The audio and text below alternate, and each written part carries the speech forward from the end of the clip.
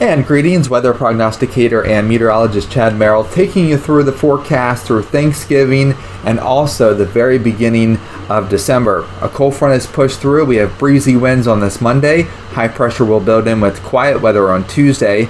And then a storm system developing in the Rockies will quickly move north and east, but start to occlude, or drier air will start to wrap in. But we will still see some showers just in time for Thanksgiving. I'll get to those details in 1 second.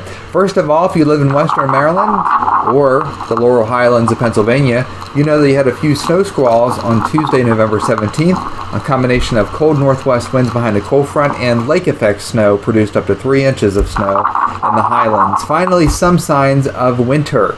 Well, we've been in an overall warm pattern, and that will continue thanks to the Arctic low, which is dominating our weather. That keeps the cold air bottled up in the Arctic. That will transition to a Pacific trough pattern. And as we see in this particular image, in an Arctic low pattern, the cold air stays well to the north and west across Canada. In a Pacific trough pattern, we have cold air which stays confined to the northwest provinces of Canada, and much of the east sees above average temperatures.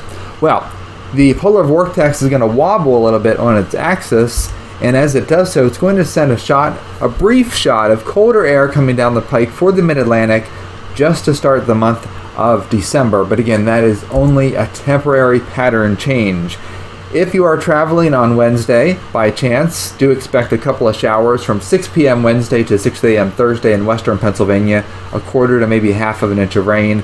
For the rest of the mid-Atlantic, that rain will be mainly early in the morning, so I don't think it's going to impact any 5Ks which are taking place, or any outdoor football that you might want to have in the afternoon after that big meal.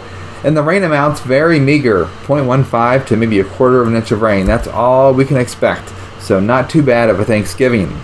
That big system I was talking about late Sunday, the 29th through the 1st of December, that'll bring a widespread 3/4 to 1.25 inches of rain across the mid-Atlantic. In the wake of that, wind gusts 30 to 40 miles an hour in the western mid-Atlantic.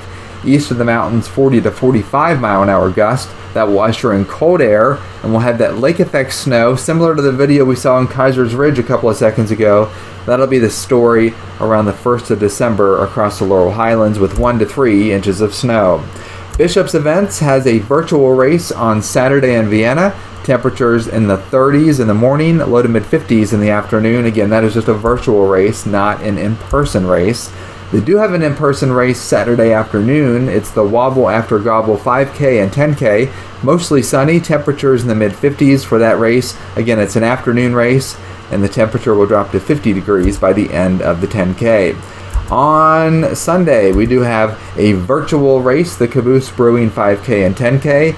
Temperatures in the morning in the 30s to mid 40s, mid 50s to lower 60s in the afternoon on Sunday. That is before the storm system arrives. Mostly cloudy skies for that event. If you want to purchase the 2021 Hagerstown Town and Country Almanack, we've done a pretty good job with the forecast so far this fall. If you want to see what the winter holds in store, go to almanack.com. You can find all the details on how to purchase the 2021 Hagerstown Town and Country Almanack. Thank you for joining me today.